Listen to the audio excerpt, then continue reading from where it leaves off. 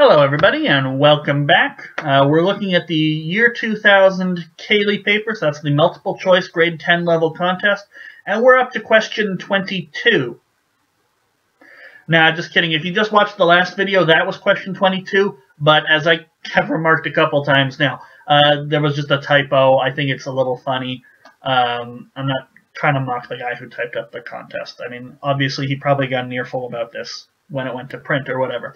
No, we're up to question number 23. It just happens to be labeled as 22. So if you actually want question 22, that was the previous video. We're on to question 23, completely different question. But hopefully you guys have downloaded a copy of the contest and had a chance to take a look at it. So, question number 23. All right, because the next one's 24. The leftmost digit of an integer of length 2,000 digits. So we got an integer of 2,000 digits. I doubt we're going to be able to write them all out. Is 3. In this integer, any two consecutive digits. So what do they mean by that? They mean sort of a pair of digits. So, you know, in 150, 15 is a pair of digits, 50 is a pair of digits. Okay, so any two consecutive digits must be divisible by 17 or 23. That's an odd set of numbers. Okay. The 2,000th digit could either be A or B. So we have some possibilities here. What is the value of A plus B? All right, so we probably need to figure out A and B together. We need to figure out each of them. But maybe there's some way to just figure out A plus B without actually figuring out one of A or B. Okay, so we start off with a 3 on the left, so it'll be the first digit. Okay. And then the next one will have to, so it'll be 30-something will be the number we're looking at. It'll have to be a multiple of 17 or 23. So that means it'll have to be 34. And then from there, the 4 in the next digit will have to form something, and we'll keep going. And I guess there'll be a pattern or some other way to figure out what A and B are. So they're asking us to do something with 2,000 digits, and we're only given the sort of the starting number, the number on the left.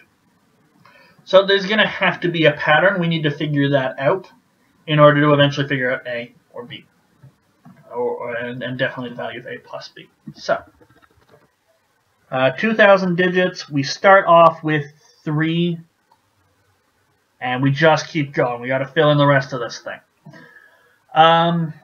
So 3 and the next digit have got to form a multiple of 17, or sorry, 17 or 23. But there's only one of those. It's 34. You know what? It's probably a good idea to write out the multiples of 17. So 17, 34. 51, 68, 85, and I think the next one's 102, but that's a 3-digit multiple. 23, 46, 69, 92, yeah, carry the 1, yep. And then the next one would be 115, but that's too far as well. So these are the only multiples we're considering, and that's how we get a 4 here. Only one of these starts with a 3, so the next one's got to be a 4. And only one of these multiples starts with a 4, so the next digit's a 6. So we're starting to see what our number looks like, and hopefully eventually, I mean, there's only so many numbers we can have, there's going to be a pattern. All right, 4, 6, and then we get, so 68 or 69. So we get an 8 or a 9, either one. If we choose the 8, there's only one multiple that's in the 80s, so we have 85. And if we choose the 9, we're going to be stuck with 92. 5 goes to 1, and 2 goes to, well, that'll be 23. And then, as I said before, the 3 has exactly one way to do it. 6, and let's keep going. We'll split again. 5 and the 1. It's got to be 17, and then the 7 will be followed by nothing.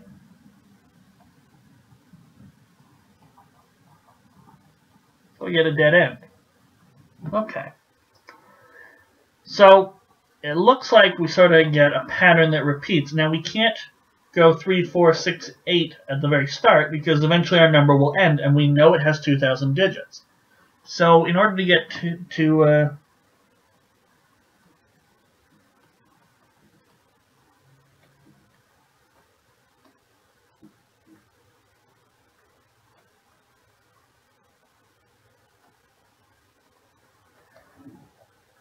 we need to repeat the 3, 4, 6, 9, 2,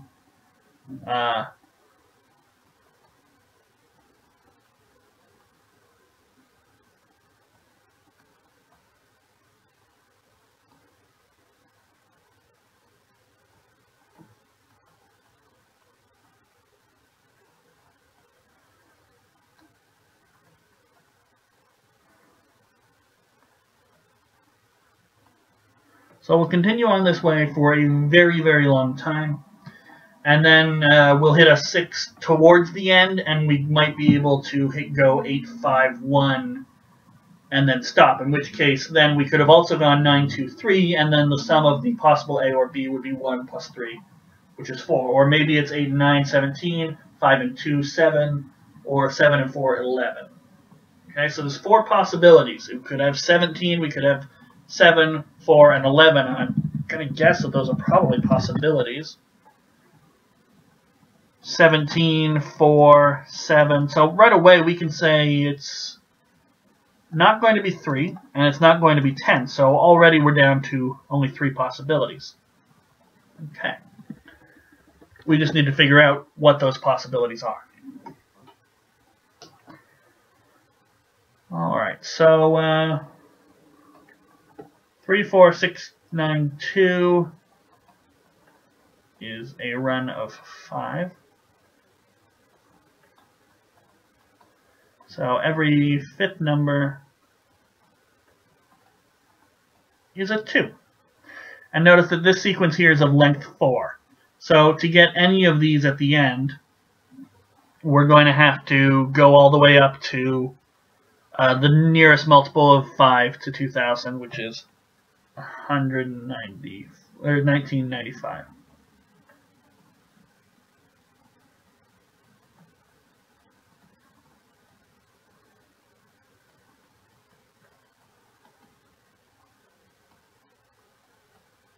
So 195th digit, 196th, 197th, 198th, 199th, and I didn't give myself enough space.